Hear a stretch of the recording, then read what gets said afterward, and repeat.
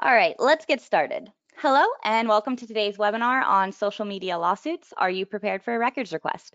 My name is Megan, and we are very excited to have you here today. Before we get started, there are a few housekeeping items that I want to take care of. All attendees are on mute, but please feel free to use the question function to submit questions. There will be time for Q&A at the end of the presentation. And lastly, after the webinar, we will be sending out an email to share additional resources, the recording of the webinar, and the slide deck itself. Now that that's taken care of, I am very excited to introduce you to our speaker today, John Donnelly. John is an account executive at Archive Social and has been working with public agencies for 5 years to help them navigate the complicated issues regarding public records law and social media. John has helped hundreds of cities, counties, law enforcement agencies, school districts, and others to get set up with a social media archive. In his off time, John enjoys hiking with his dog Miller, learning how to cook new foods, and is looking forward to being able to safely attend local concert and other theater events. Well, John, I can completely agree with you there. So with that, I'm going to go ahead and pass it over. Yeah, I think we'd be hard pressed to find someone that wouldn't agree with getting back to a little bit of sense of normalcy. But I appreciate that, Megan. Thank you so much. And good afternoon, everyone. And again, welcome. And thank you for taking time today to learn more about how 2020 has changed the legal landscape for risk when it comes to social media, and what you can do to help prepare your agency and reduce risk when it comes to a record request. Despite the fact that I personally work with public communicators directly every day on this topic, this is actually my first time conducting a webinar for Archive Social. So I'm really, really excited to have this opportunity today. And for the webinar, we'll cover the following topics. First, we'll look at how 2020 has changed the landscape of social media and legal risk, especially for public communicators.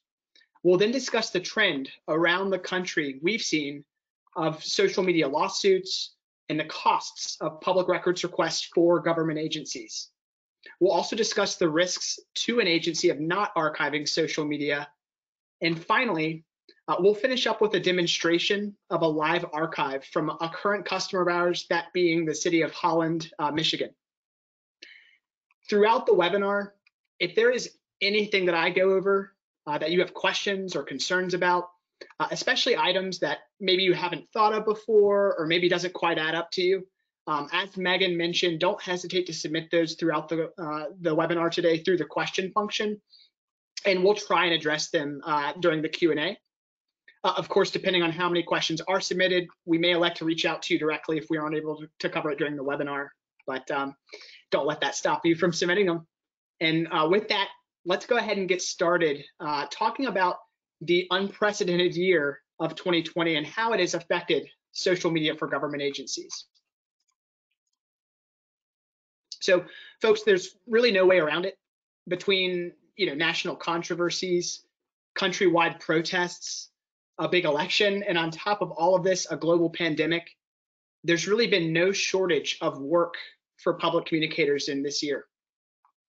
It's been incredible to see public communicators using social media like never before to do things like protect citizens, help keep them informed of local protests and natural disasters, as well as battle misinformation and, frankly, disinformation online to try and save lives. In review of over 300 million records in our archive, as of August this year, we have seen about a 44% increase in daily social media record creation for public agencies compared to pre-coronavirus, and an 18 to 20% average increase in growth since March alone. On top of all of this social media use, a recent survey performed by Archive Social showed that 55% of government communications teams are only 1 to 2 people to handle this explosion of social media usage, stretching already busy teams to respond to citizens that have moved on to social media to get rapid information about the pandemic. I know on the overwhelming majority of conversations that I have with communicators, social media is oftentimes one of several other hats that are being worn among other day-to-day responsibilities There's not oftentimes a dedicated 24/7 social media guru that's in-house. And so 2 examples that really demonstrate this increase in activity across the country include, first, in Minneapolis. I mean, wow, take a look at this graph. It's pretty dramatic, that really dramatic increase in social media activity level, obviously as a result of an insurgence of COVID-19 information, as well as protests over racial inequality. This sent their social media usage almost 25% higher. In Miami-Dade County, while battling rising COVID-19 infections and the most active hurricane season on record, communicators used social media to inform and assist citizens at levels more than 300% where they were in January of 2020. Government communicators are clearly using social media more than ever before this year in an effort to inform citizens and keep them safe. But this communication has not come without risk to government agencies. The outset of the pandemic, in addition to national unrest, has led citizens to call for more accountability and transparency from their government agencies. In fact, over the past 18 months, we've seen lawsuit after lawsuit around First Amendment issues on social media increase from around 1 per month to nearly 1 new lawsuit every week. And while lawsuits involving social media are not limited to First Amendment concerns, those are certainly the most prevalent. Whether the lawsuit is caused by a citizen's First Amendment concerns, by a citizen feeling like a record request was not satisfied properly, or by a lack of clarity over what is or isn't a record on social media, ultimately, it really doesn't matter, because one thing is certain: the increased reliance on social media to assist and protect citizens means that agencies are facing new risks and new costs associated with their presence online. Oftentimes, when I'm working with agencies, they ask me for specific examples of what costs can look like when it comes to lawsuits over social media. And recently, in a conversation with the police chief in Perryville, Maryland, they estimated that if an agency goes to court, costs could balloon as high as $40,000 a week of litigation.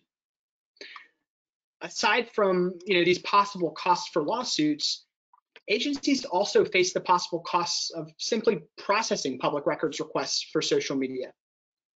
In fact, the Georgia Emergency Management Agency estimated that it would cost them over $22,000 to respond to a record request for correspondence regarding COVID-19. And in Pennsylvania, agencies that have actually failed to respond to public record requests for social media have paid on average $30,000, and in some cases more than $70,000.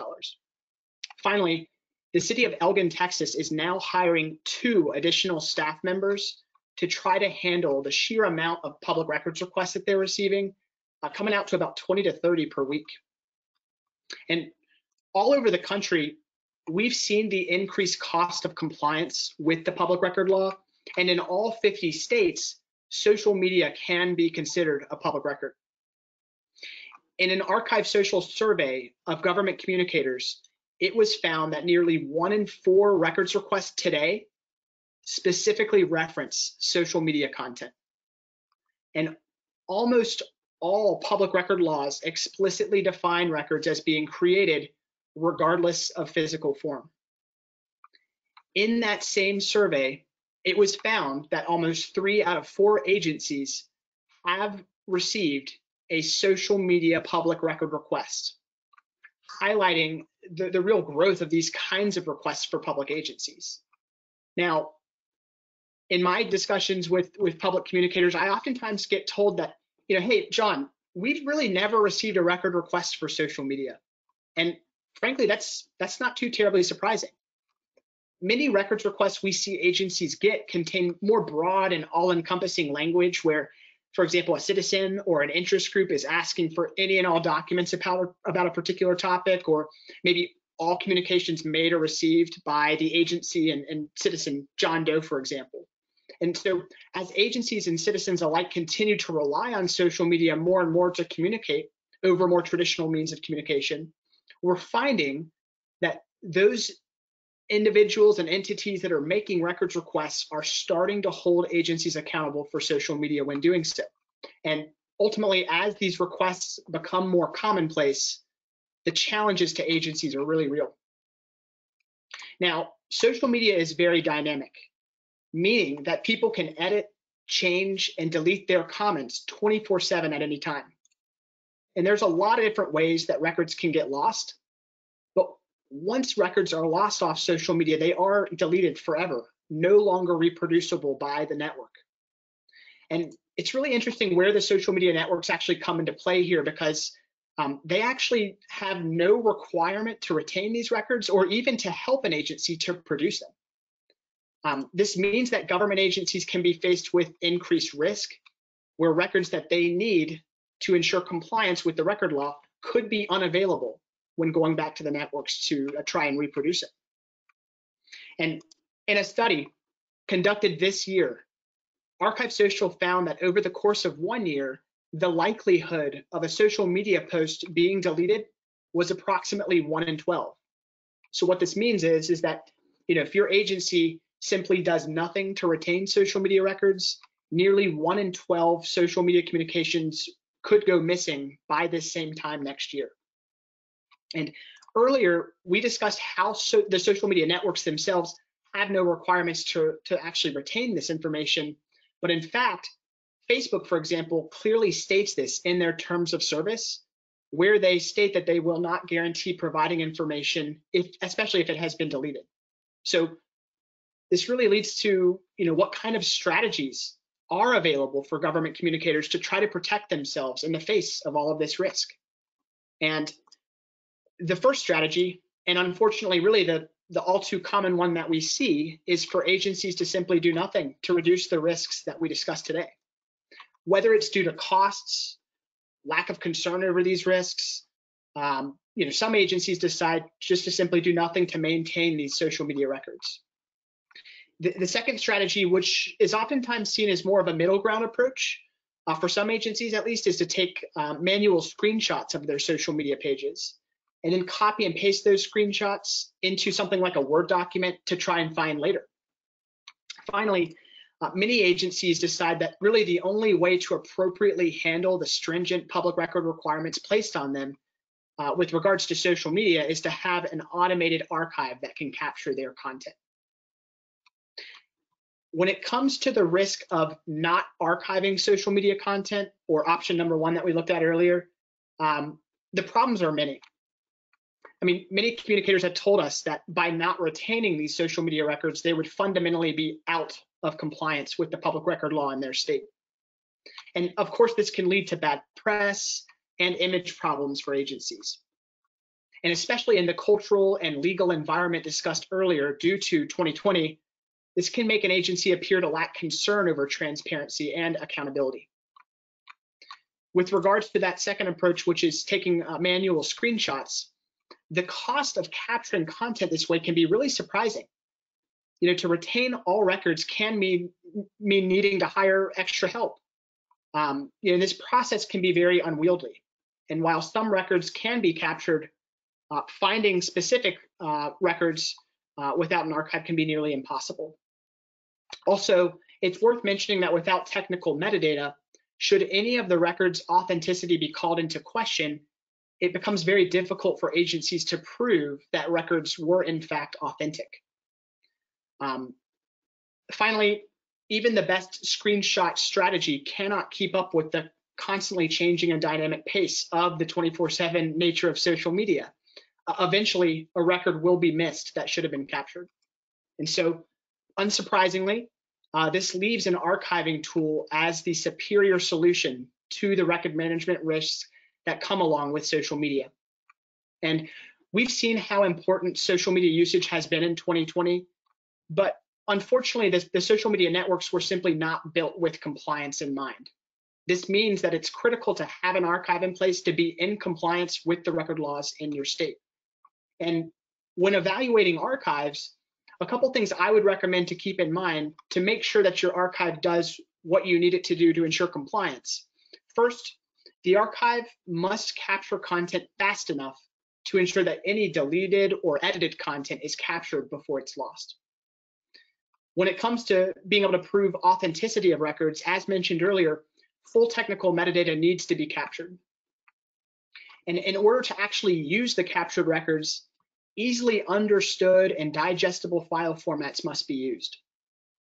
When it comes to searching for records, an archive must be able to have multiple filters and levels of granularity for locating records. And finally, you want your archive to be capable of scoping searches to find and reproduce the most commonly requested records, those being deleted, edited, and hidden comments.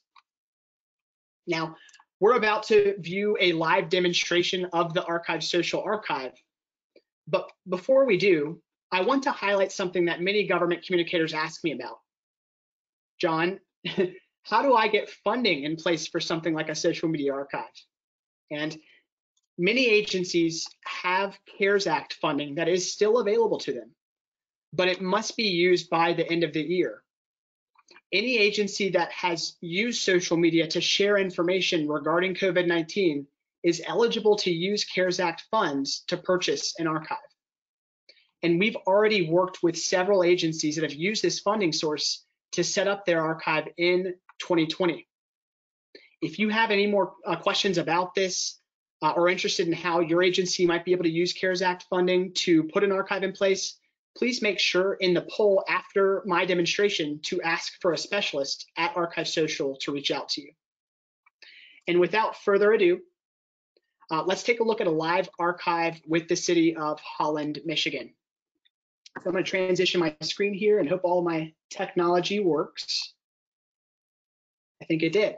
Now, the city of Holland is actually located on the west side of the state of Michigan, on the shores of Lake Masatawa. Now, I knew I was going to mispronounce that, so I wanted to make sure I took that one slow, but it's nearby Lake Michigan. And they've been actually a customer of Archive Social since June of this year, so a relatively newer agency that signed up with us. And when logging into their archive, this is what you see. So Archive Social can actually be accessed from anywhere, very similar to the way that you can, for example, log into Facebook from anywhere. And we call this our dashboard, but it's simply just our home page. And what you'll notice here on the dashboard is that it'll indicate to you, what kinds of social media accounts that you have connected. It looks like Holland has a combination of Facebooks, Instagrams, Twitter, Pinterest, Flickr. And then this graph, as we looked at earlier, reflects their level of activity over the past 6 months. And we can see that, there was definitely an impact of COVID-19 in terms of their level of activity increasing. But with Archive Social being totally web-based, we actually do not require any IT support to put Archive Social in place because we don't integrate with your systems internally. We don't require any software installation or data storage or anything like that. In fact, most of our customers are up and running, set up with their archive in about no more than 20 minutes. The goal with an archive is for the system to be there when you need it. And so one of the key advantages of having an archive in place is that it does not require any workflow after you've connected your accounts. Moving forward, it is simply there when you need it, acting automatically for you. And we do go back retroactively to the creation dates of your social media accounts and capture everything that's still available, dating back to the inception dates. And we do that for no additional cost. Now, what I'd like to do from here is really show you the biggest reason why agencies put an archive in place, which is to respond to that record request. And with any records request that you may receive, whether it's for social media or not, there's always sort of a needle in a haystack scenario where somebody's asking for something and you're tasked, or one of your colleagues is tasked with going back in time, finding that information, and then providing it in a way that makes sense. So we try to make this process at Archive Social as seamless as possible for you. Using our search interface, we make this extremely easy for you to be able to go back and find that needle, so to speak. And there's two different approaches that you can use here, the quick search or the advanced search. And I'll start with the advanced search. This is where you can get very granular and specific with your criteria if you know exactly what you're looking for on the front end. Now, many of you may be familiar with a case study that we did with the city of Spokane, Washington, in which they're one of our customers that actually several years ago experienced a lawsuit where there was a legal e-discovery process in which they had to go back and provide 2 years worth of social media history in order to comply with that e-discovery. So rather than logging into their Facebook account and scrolling back through 2 years worth of activity trying to find what they were looking for, they came in here and adjusted the date range to reflect that 2-year time frame. Now, each different social media network comes with a lot of different open channels of communication that exist. And so if we take Facebook as the example, they might be asking you to provide albums and maybe some private messages and timeline activity. In the case with the city of Spokane, they didn't have any specific channels of communication that they were asking for information from. So they just chose all of these channels just to be sure that they were capturing everything. But with all the other networks like Twitter and Instagram, you can filter out these channels so you're not cluttering up your search with irrelevant information. Now, we saw earlier that Holland has right around 30 social media accounts connected to their archive. So a lot of times, there might be records requests that are specific to certain departments that are using social media. Like for Holland, perhaps their public safety department got a record request that was specific to them. They could just search across those accounts as opposed to their entire city's social media presence. And there's no limit to how many search terms you can apply. And this is really going to be more so related to the nature of the request that you receive. Most recently, we at Archive Social have been helping our customers with responding to records requests regarding COVID-19 communications. So what a lot of our customers have been doing is adding several different keywords and phrases related to the pandemic. Now, I know back in 2017, we had a customer in Colorado that received a record request for any and all communications regarding oiling, drilling, and fracking that they had communicated about on social media. And so they were able to come in here and type in each one of those different keywords to ensure that they were being comprehensive about their approach to responding. Now, your agency may not get a record request for oiling, drilling, and fracking, but you get the idea in terms of how you can, based on what's being requested, make sure that any communications that you're looking for are included. Now, you're not limited to just keywords and phrases. Oftentimes, we'll help our customers with responding to records requests where you need to go back and run a search for any and all communications between citizen John Doe, for example, where maybe it's a customer or a citizen in your community that's causing issues, or you need to go back and simply find any and all communications that come from that particular individual. This is how you could accomplish that using Archive Social. And finally, as mentioned earlier, with all these First Amendment lawsuits we're seeing across the country, with those types of legal issues and requests being the most predominant, typically with that type of a situation, it results in the agency having to go back and provide any and all comments or communications that have been hidden or deleted or edited off of their social media accounts.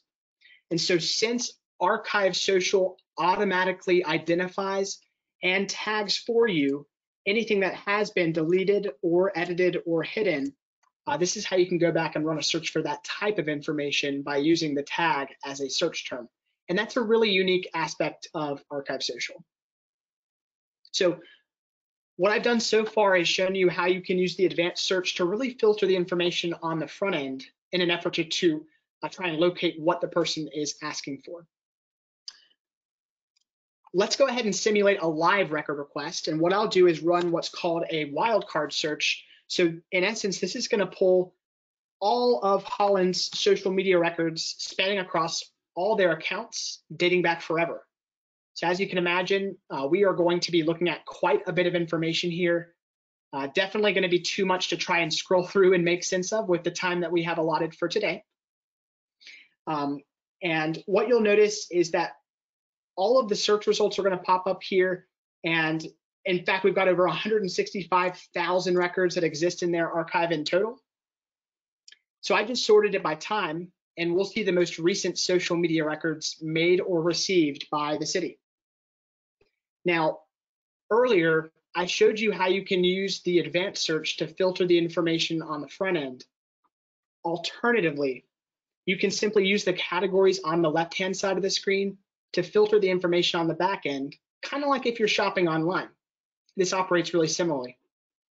So if I'm specifically looking for, let's say, some records off of the police services Facebook page, and maybe I know I'm looking for some records that have been deleted off of their page, you can select these categories and continue to filter it down to where just with deleted records, we've taken it down to 968.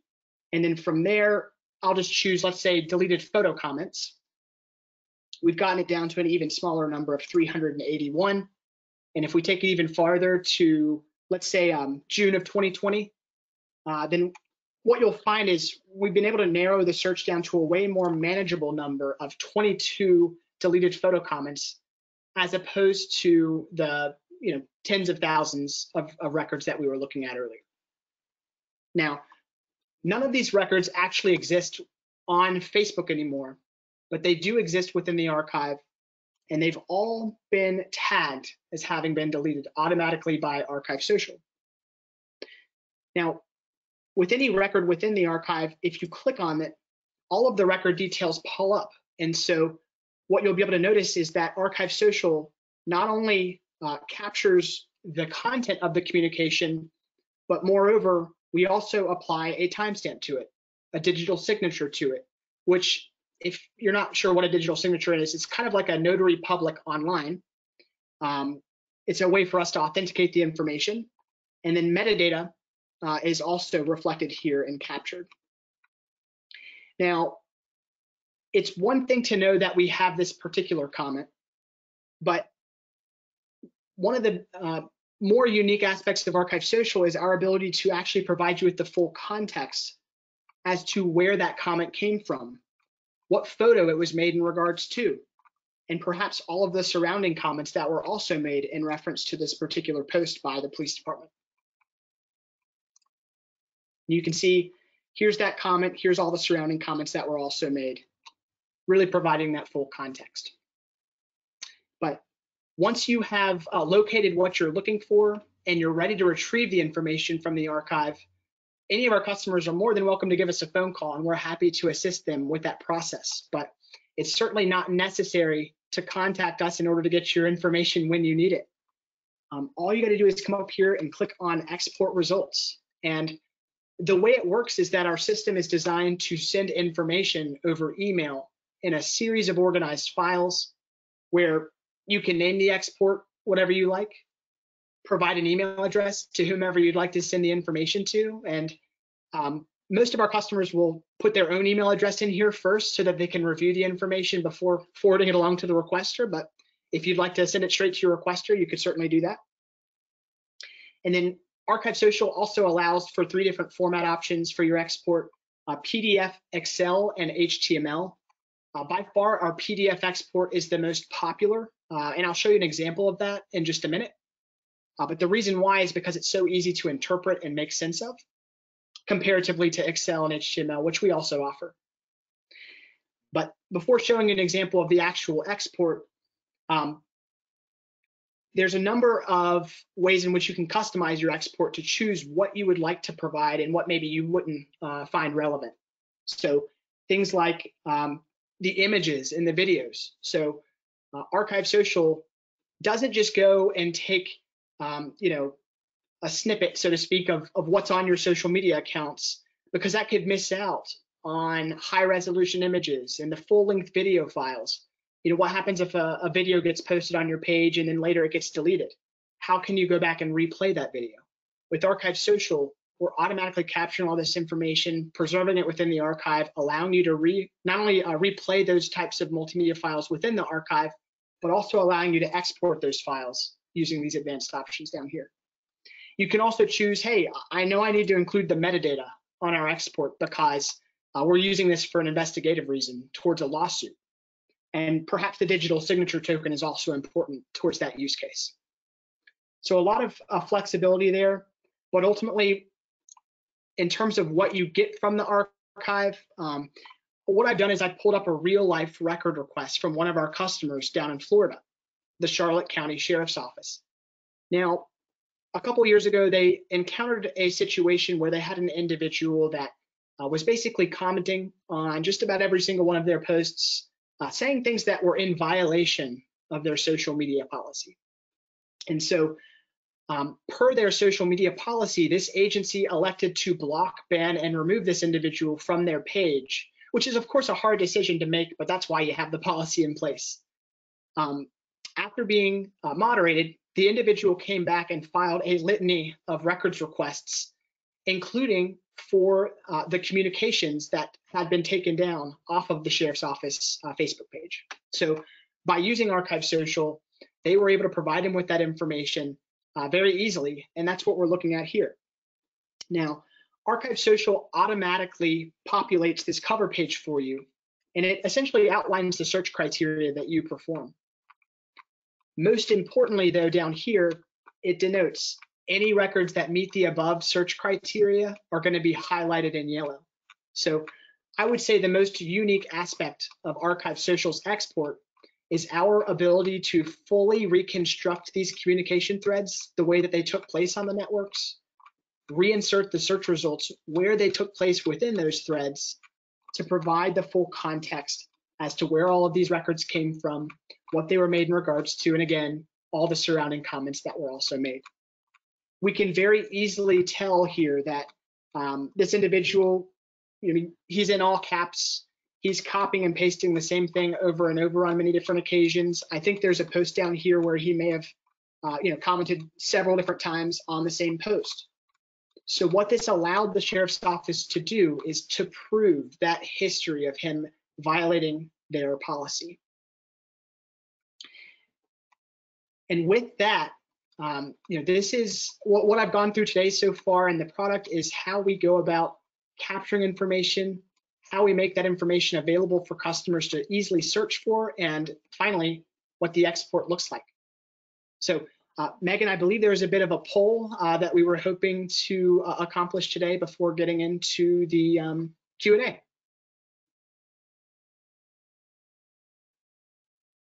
Yes, thank you so much, John. Sorry, slow on the mute there. All right, everyone. So before we get into Q&A, I know that we've thrown a lot of information at you today in a short amount of time. So I wanted to do a quick check-in and see if you wanted to further discuss any of these items after the webinar today. So this is where you can let us know if you'd like to be contacted to understand your state laws for public record responsibility, find out if your social media or website is non-compliant, further discuss CARES funding for your public entity, learn more about Archive Social and other products, or all of the above. So if you're interested in learning more about any of these topics, or all of them for that matter, please let us know and we will follow up with you after today's event. So I'm gonna leave this poll up for a little bit while we go ahead and get started with some Q&A. All right, so John, we had a question come in advance asking, would the contents of a personal non-official Facebook account that answers school district issues be included in a social media records request? Yeah, really great question that came in, Megan. It's one that I get from public communicators quite a lot. And I think this is a big hot topic nowadays because obviously it's really easy for an elected official or like a chief of police or a council member to use their own personal profile to chime in on more agency-related business. And so what we're finding is that with the records laws that are in place, they are not written to be addressing the medium in which content is being transacted or the type of account in which communications are being transacted. It all comes down to the content of what's being communicated. And if a particular communication based on the content could be construed as being related to official agency business, like in the case of this question, where you might have an employee that's using a personal profile to chime in on more agency-related business, then those communications would be included in the public record law and the responsibility typically of the agency to ensure record keeping of. And that's something that, if your agency has elected officials, council members, staff members that are maybe using social media in a similar way, we would love to talk to you more about how to reduce risk around that, ensure compliance with the record laws. Awesome. We had another question come in asking, an opposing candidate for a treasurer position who lost is now using this public entity's treasurer Facebook to get exposure, their page, to get exposure for the 2024 election. So what can they do? Yeah, that's a really interesting question. So I know a lot of times when I'm on, calls with government communicators, one of the big concern areas out there is, especially so when agencies lose control over a particular social media account. And in this case, that sounds exactly like what's happening, where you have an individual who no longer holds the official position, but they still hold the keys, so to speak, for your Facebook page. And so what I'd say is that there are ways in which I would recommend you reach out to Facebook directly, as they have processes in place for you to regain control over that account. There is some documentation and some rules that they have set up to provide them with to make sure that they know that you are who you say you are. But there's moreover, and we can send you some information following the webinar today, but there is a Facebook group that you can join for public agencies and school districts where you'll actually get responses from Facebook. It's called the Facebook for Government Politics and Advocacy in North America Facebook group. And so that might be one good starting point to maybe reach out in that group, reach out to Facebook, explain to them what situation you have going on, and try to get administrative access back over that page. Thanks for the question. Awesome. All right, Jamsu, you covered a lot about, how you can be compliant with records that are public, but are there any records that don't have to be shared, and what are those? Absolutely, and this is not, this is not unique to social media. I think with any form of communication and with all the record laws, there's always going to be communications that are redacted from public record for some reasons or another. And so Archive Social fully supports agencies that need to be able to redact certain types of information from the public record law through our built-in retention requirements within the archive. Some examples of things that, off the top of my head that I can think of that may not need to be shared would be if you're a school district and you have sensitive information regarding a minor, that of course wouldn't be subject to the record law. I can think of some other examples, like if you're a law enforcement agency and perhaps you receive information on Facebook that could lead to an arrest, like a crime tip or something along those lines. A lot of times that information that's related to an ongoing investigation wouldn't be subject to the record law until that investigation has been completed. And so those are just a couple examples of information that certainly would not be subject to the record law, would not be, you wouldn't need to actually provide. But I think most agencies have found that it's really oftentimes difficult to differentiate between, what you do need to provide and what you don't need to provide on a continuous fashion. And so they just choose to store everything on the front end and then choose per your policies what needs to be shared and what doesn't on the back end. Awesome. Before we get into the next question, I'm going to go ahead and just give a heads up that I will be closing out the poll here. So if you have not answered, feel free to go ahead and do so now. All right. And the poll is now closed. Let's continue with some Q&A.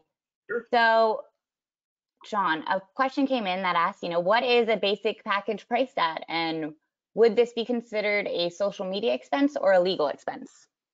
Oh, okay. Yeah. So on pricing, we at Archive Social are extremely transparent about all of our pricing. Since we strictly work with public agencies, we operate a standardized pricing model, and we make that pricing available on our website. Our smallest package comes out to right around $2,400 for the year. It's called our economy plan. But you'll notice on our pricing page, there's a series of pricing packages that are designed to reflect the level of activity that you have on social media. So we try to make our pricing model to be as scalable as possible, fitting the needs of agencies small and large. But in terms of this being considered a social media expense or a legal expense, I've seen it go a number of different ways. I think that's really up to your agency to decide what would make the most sense. A lot of times our folks that we consult with will tap into IT budgets, or will use communication budgets or legal budgets, just depending on what the agency thinks would make sense. We've also had a lot of success with agencies splitting up costs amongst various different departments internally that are using social media in an effort to try to share the cost internally, as obviously every department within a particular agency is going to be subject to the same record laws. So if anybody on the webinar today has any questions about our pricing, or what specific pricing plan would make the most sense to your agency, please feel free to reach out to us, let us know, and we'd be happy to get a specialist to discuss that with you. Perfect. And the next question that had come in is it a law or just good practice to have a social media archive practice set up? Yeah, that's a good question as well. And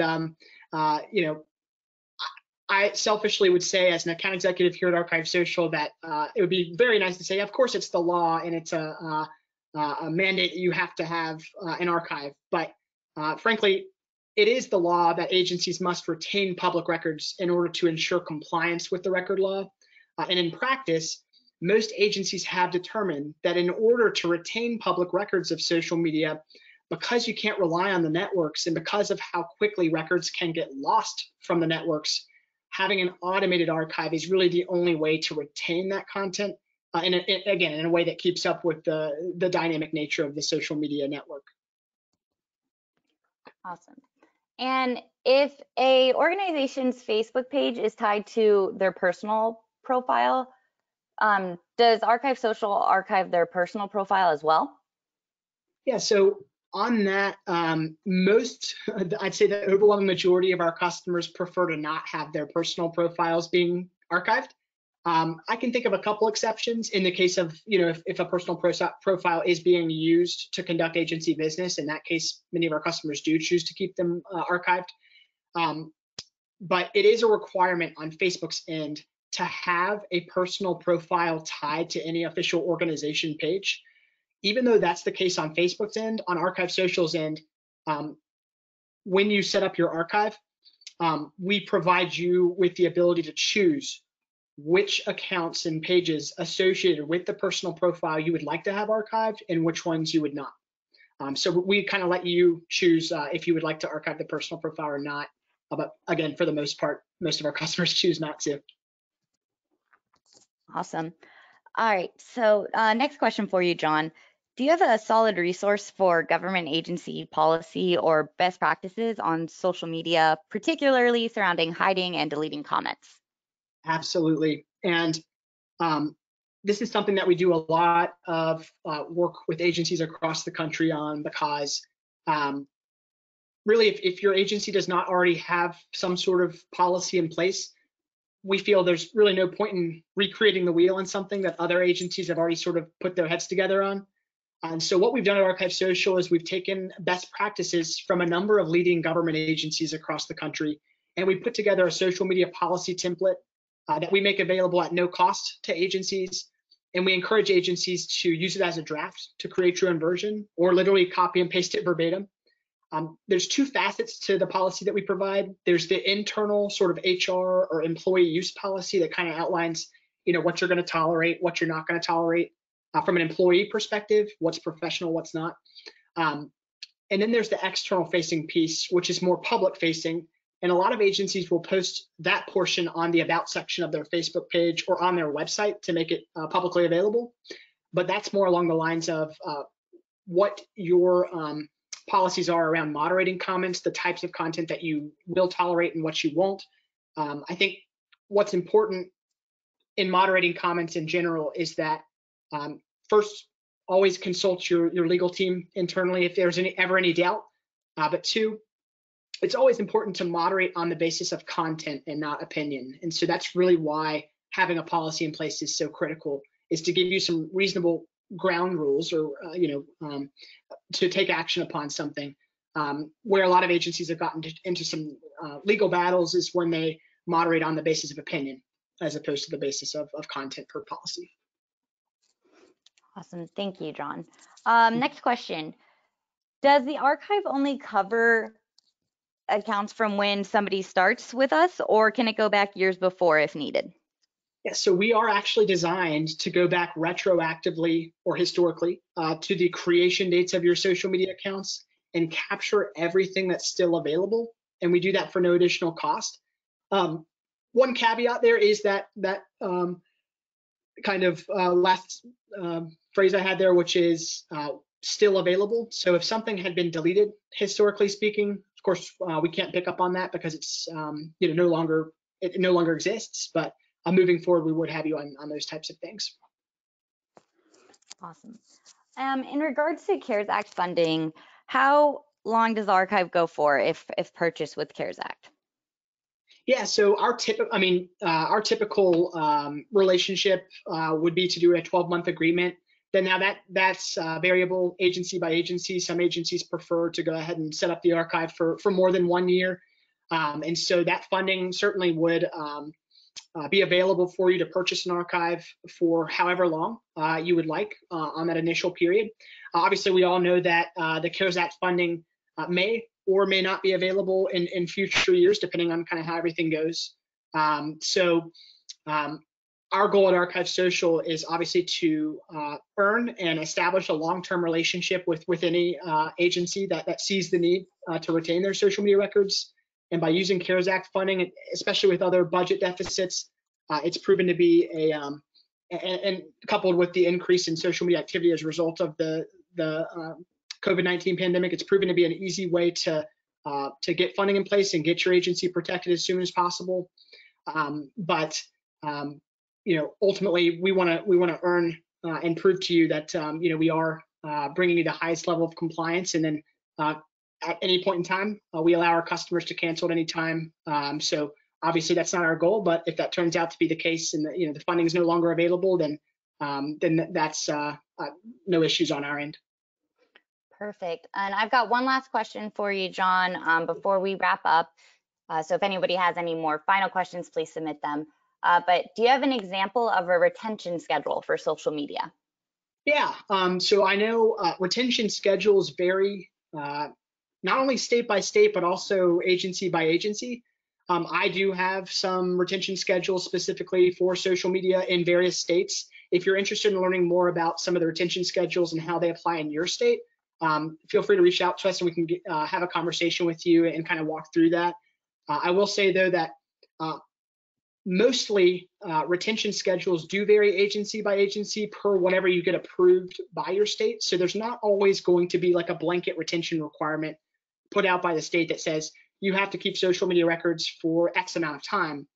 Oftentimes what the state says is you are responsible for retaining social media records, but it's up to you to determine what that retention period is going to be, and you must get that schedule or that retention rules set up and approved by the state. So we at Archive Social, moreover, from a product perspective, support agencies in their abilities to comply with their retention schedules. So by default, our system is designed to keep everything forever. But obviously, if you do have specific retention requirements where you must rid yourself of information after a specific time frame, we have built-in retention rules that you can customize to fit those needs. Perfect. And a final question for you, John. Does Archive Social just provide archive social media posts, comments, and replies on Facebook, or such services encompass other platforms such as Nextdoor, Instagram, Twitter, etc.? Yeah, so for any social media network that has a publicly available what's called API or Applications Programs Interface, we do archive it. And so that includes Facebook, Twitter, YouTube, LinkedIn, Instagram, Flickr, Pinterest, Vimeo, just to name a few. And of course, as newer social media networks come out and agencies see value in using it, so long as there's an API that we can tap into to archive it, we'll do the work on our end to make sure that we do so. One that was mentioned in that particular question, though, is Nextdoor. And unlike most of the other social media networks, Nextdoor has actually been built for government. And so Nextdoor is self-archiving, and they provide a self-archiving tool that you can access all of your records directly through Nextdoor at no additional cost. And if you reach out to us, we can provide you with that information. They don't provide an API to any third-party application like us. And so archiving Nextdoor is not possible at this point in time. But of course, if that were to change in the future, we would do the work on our end to make it work. But for now, luckily, you can rely on Nextdoor for any of your retention needs. Awesome. Well, I think we are about that time to go ahead and wrap it up, John. So if you have any final words, please share them now. Sure thing. And Megan, I really appreciate you facilitating this afternoon. But I guess, beyond everything that we've covered today, I just wanted to share my deep appreciation for all government communicators out there who are struggling in 2020, dealing with being a communicator in the face of all the issues that have come up across the country, in the face of likely taking measures to have to quarantine and or work a hybrid in-office and at-home routine, balancing your personal lives with your official duties. As mentioned towards the outset of this webinar, I've been working with public communicators for over 5 years now, and I've never experienced anything that has impacted your day-to-day as much as the events of 2020 have. And we at Archive Social want you to know that you are very much appreciated, valued, and necessary in keeping us all informed and safe. And so very much appreciate everybody's time taking out of your busy schedules to spend it with us this afternoon. Thank you, everyone, and have a great rest of your day.